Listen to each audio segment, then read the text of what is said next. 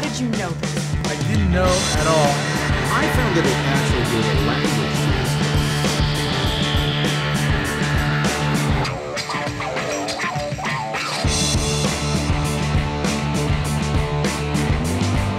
Bonjour, je m'appelle Nancy J. avec le Celebrity Spotlight in Paris. Actually, the Paris Hotel in Las Vegas, where I am getting ready to talk to the people in Smurfs 2. That's Neil Patrick Harris, Jayma Mays, and Hank Azaria. They're not blue, but they are funny.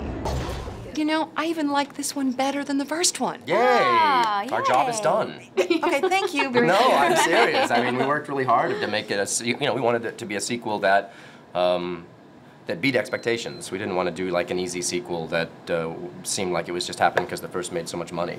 So that's nice to hear. I laughed out loud, and it was fun, and I wanted to be young again. You know, it made me want to just wish I had this movie as a kid. Okay. And isn't it amazing that they chose Paris? I thought it was such a great choice because visually it just looks amazing, and that the 3D is remarkable in it. It works. Yeah, it works really well. Welcome to the party. I am making my own creations to help me capture the Smurfs. Hello! I call them... Hello, kitty! The Naughties. Deeply disappointing experiment. Come, my Naughties. We must capture Smurfette. Only she can give us the formula to make you true blue Smurfs. You're in the first Smurfs movie, now you're in the second one, but I still don't recognize you. Well, that's as a good Gargamel. thing. That is a good thing, yes. Well, that's 2 hours of work. It's not easy to make me ugly, you know what I'm saying? That's true, Yeah, that's true. true. This team of people have to come in. Why do we love these little blue people so much? You know, I don't know.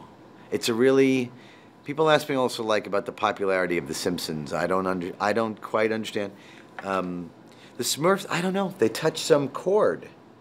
Because I didn't realize when they came to America in the 80s, I thought it was American creation. It had been hugely popular worldwide since the 40s or 50s. And I cross-culturally, cross-generationally, there's something about these little characters that each have their own personality. This summer. Here's my plan. We trick her into acting like us. Then she'll tell us the secret formula. Naughty, naughty! Come on, Smurfette! Time to get naughty! Smurfette could never be tricked into being one of them. Here comes trouble! Oh no! Don't worry, Smurfs. It doesn't matter where you came from. What matters is who you choose to be. Let's go! I thought I had a bad side. Get it, get it! Nice shot!